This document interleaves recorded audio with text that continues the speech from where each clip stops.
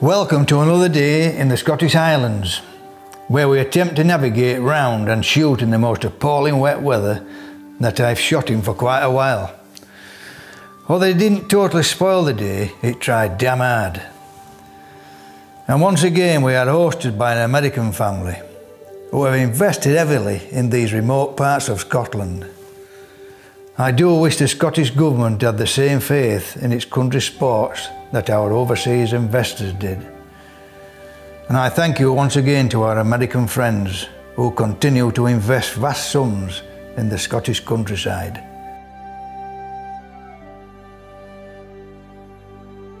Morning, Todd. Good morning, Dave. How are you? Fantastic. People don't realise we are in the Highlands of Scotland, about an hour from Inverness, what we do call the true Highlands. Indeed. And people don't realise what the sporting adventure is like up here. And we've got so many, we've got the fishing, we've got the stag hunting, and we've got some lovely partridge shooting and pheasant shooting. And we've got some of the best entertainment as far as the sporting world's concerned on our doorstep here. And we are stopping at one of the most beautiful places on earth, especially in these parts. It's absolutely fantastic, which is Link's house. I'm stood with Todd, the owner, and if you can just go through it, Todd, of the sporting adventure that's available up here, and why you have actually invested in Scotland. Probably because you've probably had you've got ancestors here. Indeed. From way back. Indeed, I do. Goes back 300 or 400 years. Yep. Well, I think this is a little bit of an area of the world, certainly an area of the UK that's just getting rediscovered. Yeah. You know, clearly Scotland has been known for years for links golf. Yeah. And as you can see, we're about 100 yards from the first tee of Royal Dornoch, which is number 5 in the world and just changed my life in terms of a golf course. But what I discovered here, and what you and a number of other people have discovered, is that the country sport up here is just extraordinary. A number of Americans come here frequently and say, can I really get a stag? And the reality is they're ubiquitous here, and probability of getting a stag is extremely high. But so too, the pheasant shooting and partridge, woodcock up here are just extraordinary. And it's all at your doorstep. It's all so close. Yeah. The local people up here, everyone recognizes the importance that country sports has. And so you have participation in it at all levels of society enthusiastically. Well, Todd, thank you very much for the investment that you put into this part of the world. And every American and every foreign investor that comes here and risks their money, hard-earned money as well, into this economy, I thank you very much, sir. You're very welcome, and thank you for coming, and I look forward to a great day up on the hill. Lovely. Indeed. Thank you.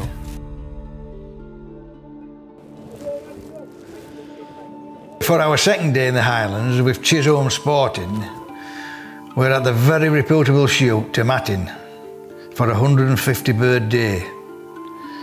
Tomatin is known for its high partridge, and let me tell you, it did not disappoint. Even though we were not able to get to all their best drives, the ones we shot were not disappointing as far as quality was concerned.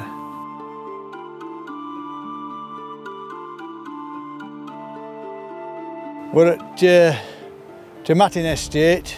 I've really been looking forward to this, but we are up against it today. The weather's horrific, and it's been raining here for above a week now, non-stop.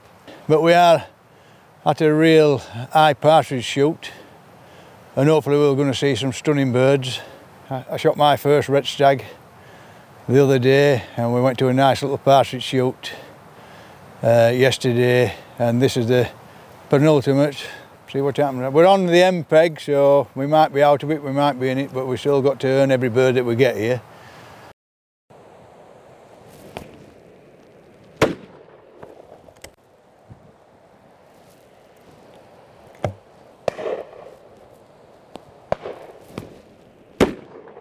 You get that?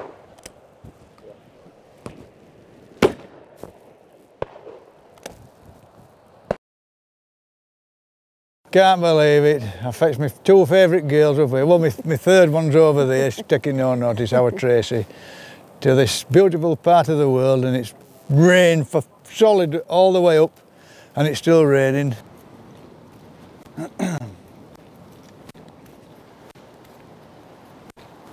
Things have toughened up now. These are really high bankings here, so we're hoping to get some good footage here. And as you can hear, what was a stream the other day is now a raging torrent, but still raining. I'm hoping we are going to get back to our base, because we have to cross a few bridges here to get here, so hopefully we'll get back okay. Thank you.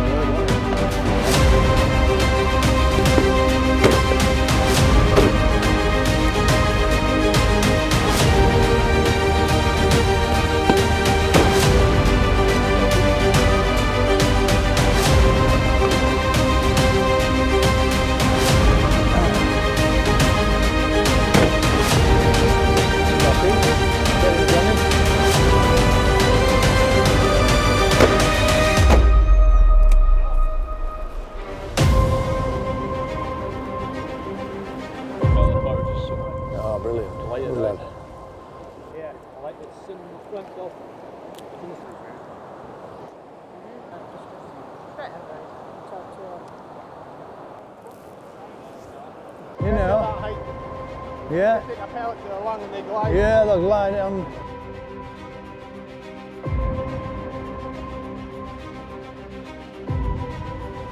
I hope everybody can hear me, but we're right at the side of what used to be a stream, is now a torrential river, and I wouldn't like to fall in it. Some of my viewers might like to see that, but as you can see, we're onto some really tough stuff now, and hopefully we'll get some real nice partridge on show here, and the hot pheasant or two. So, wish me luck. Well, I don't fall in the river.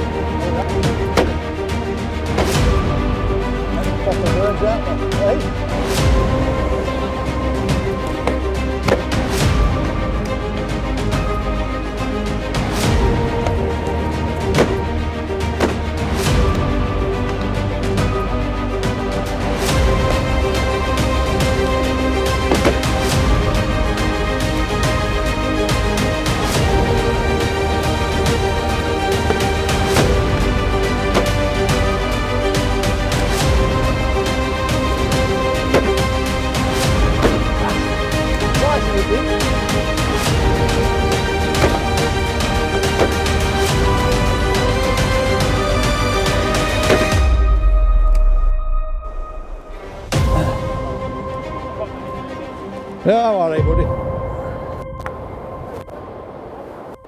I'll tell you what, I really enjoyed that. I tell you what, that fella killed a right nice bird here.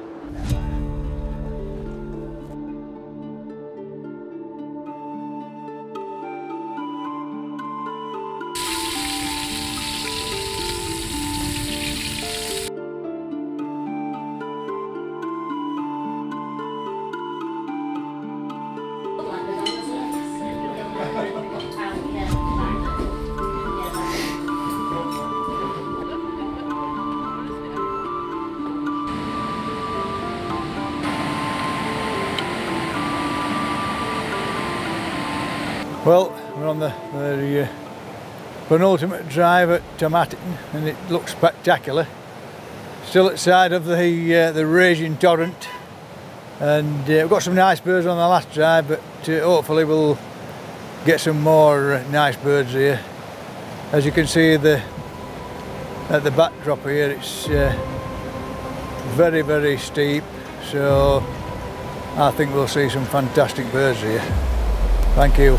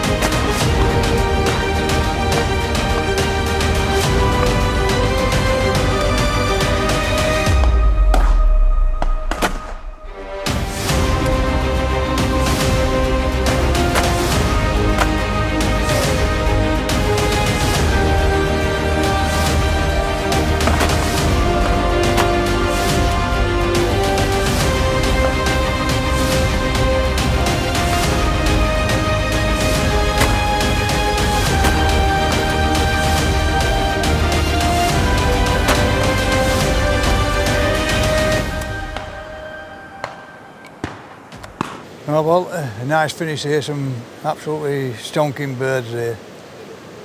Keeper's been up against it all day today, really. The river's just fallen a little bit, but it's rained for 3 days non-stop in these hills. So it's not been the best of flying weather, but we have had some good birds, and I can highly recommend Tomatin for a really good day out on some nice birds.